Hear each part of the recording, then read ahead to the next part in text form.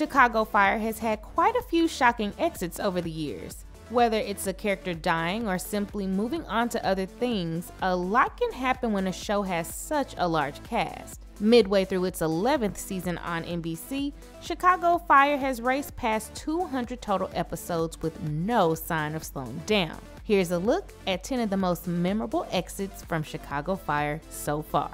Number 10. Jimmy Nicholas played paramedic Chief Evan Hawkins on the Chicago Fire cast for only 19 episodes, but he left a huge impact on the show. At first, his relationship with Violet Mikami, played by none other than Hanako Greensmith, caused a lot of drama. But they eventually found happiness together.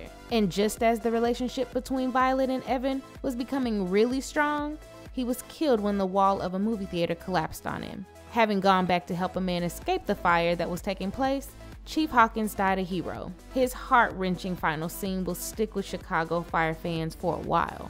Number 9. Brian Otis Savanek was one of the fan favorite characters due to his humor that he brought to the show. Played by Yuri Sardarov, Otis was typically involved in hijinks at Firehouse 51, usually with his best friend Joe Cruz, played by Joe Manoso. Otis was caught in a fire during the season 7 finale when a boiler exploded at a mattress factory. And that cliffhanger hung over Chicago Fire fans during a long summer, and Otis then died on the season 8 premiere. Talk about a heartbreak. Number 8. Lieutenant Matthew Casey left Firehouse 51 during season 10 when he found out that the sons of a fallen firefighter needed a guardian. He then moved to Portland to be with them, and that move eventually brought an end to his romantic relationship with Sylvie Brett. Now, behind the scenes, actor Jesse Spencer wanted to take a break and spend more time with his family, leading to the shocking character exit that is still being felt. Tying Casey's story back to his friend and co-worker from season 1 was a good way to wrap up his story, but it was still shocking when fans learned the news.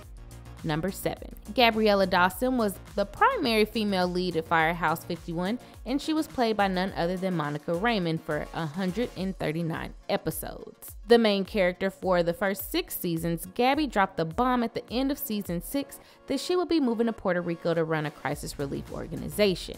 Now, she had personal ties to a lot of people within the world of One Chicago, including brother Antonio Dawson, played by none other than John Seda, over on Chicago PD. Gabby would come back for 2 more episodes and then close off her storyline with her husband Matthew Casey, but she hasn't been on the show since season 8. Number 6.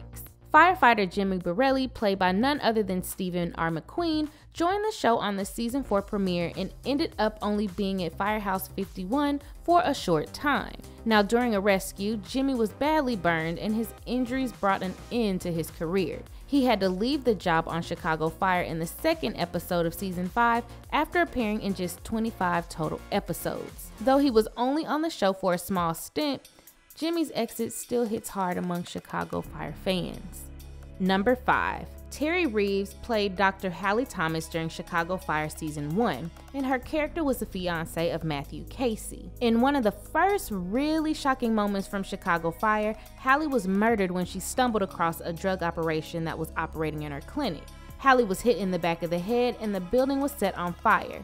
That led to Casey finding her right before she died. It was such a heartbreaking way for the writers to end an 8-year relationship that had been going on, and I doubt Chicago Fire fans will ever forgive the writers for what they did. Number 4. Leslie Shea was a paramedic for Ambulance 61 and worked closely with Gabby Dawson. Now, she was also extremely close to Kelly Severide and was one of the main characters on Chicago Fire through the first 2 seasons.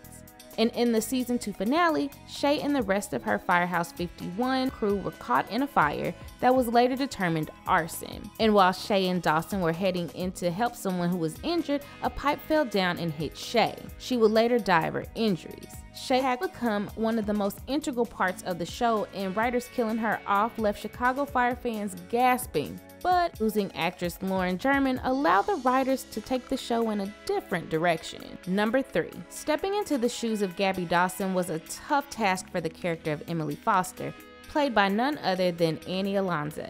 She did really well though, and became a good partner to Sylvie Brett for 2 seasons of the show. Now, at the end of season 8, Foster noted that she was planning to return to medical school. But it didn't hit home with many fans that Foster would never be seen on screen again. And when the show returned for season 9, it was simply revealed that Foster's character was gone. Though she was mentioned in passing a few times, the character hasn't been seen since then. Number 2. For the first 3 seasons of Chicago Fire, Charlie Barnett played firefighter Peter Mills. The character was involved in many important episodes during that time, and he even dated Gabby Dawson for a while. The producers, however, decided that it was time to shake things up in season 3, and they wrote it up for the character to leave the show in order to go help run a restaurant with his family in North Carolina. Talk about random. And number 1, one of the creators of Chicago Fire and a showrunner for many years, Derek Haas, has been one of the key reasons why the drama has been so successful over these years. But recently, Haas has decided to leave One Chicago, setting his sights on new projects down the road. Now, his exit has been shocking and could lead to major changes within the show. But I'm sure Chicago Fire fans will adjust. Now, it's your turn. Did we miss a memorable death in Chicago Fire? Or a plot twist that just didn't make sense? Let us know in the comments. And as always, like this video, share if you care, and we'll see you all at the next one.